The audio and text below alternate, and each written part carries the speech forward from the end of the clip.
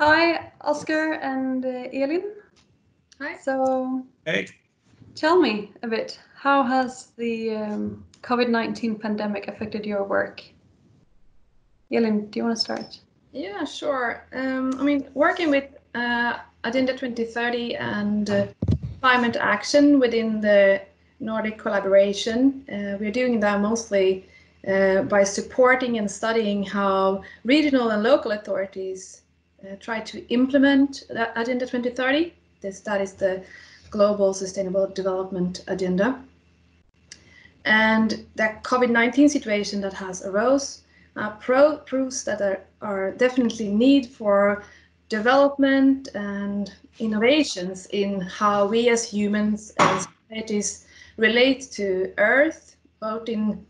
We need to have new types of innovations and new types of policy situations regarding financial solutions, planning situations, how governance, how we make decisions, and also the everyday life activities that is affected, but we can learn a lot from this situation we're in. Right. Oskar, do you have any thoughts on this? Yeah, I agree. It's also it has shown that regional development and regional analysis matters.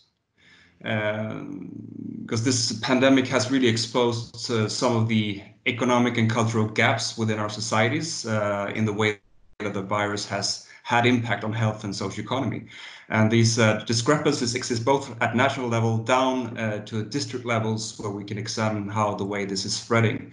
And Nordregio has a really good expertise and toolbox for identifying and studying these differences in a full range of projects. And we also have a few relevant future projects looking at this. So that's where we can really contribute to studying these phenomena. Definitely. Do you have some example on future changes in our work? Yeah, I'm thinking about the break in the economy that has happened due to this pandemic. That gives decision makers on both local, regional, and national levels, and also transnational levels, they have given them room for reflection around the need to use sustainability and sustainable development as the core for rebuilding societies and economy. Oskar, do you see any changes like in the future of our work? I see an increasing relevance for all the work we are doing, and more or less all our projects are related to sustainable development in some sense. So here I think that coronavirus has put the light on the need of these types of analysis that Nordregio and Nordic Council of Ministers are producing and have been producing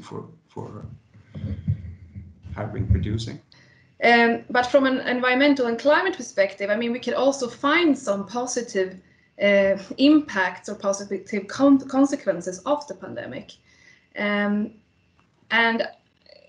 the reason for that is that the pandemic has decreased some of the activities that we humans do that are degrading to the Earth's resources and the emissions of carbon.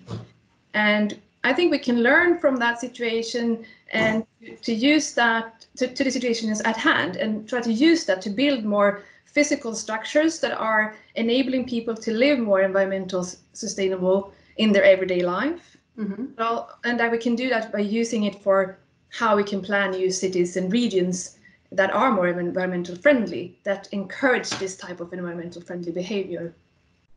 And that is something we definitely could to work more on at Nordregio. Yeah. Great. Thank you so much for your time.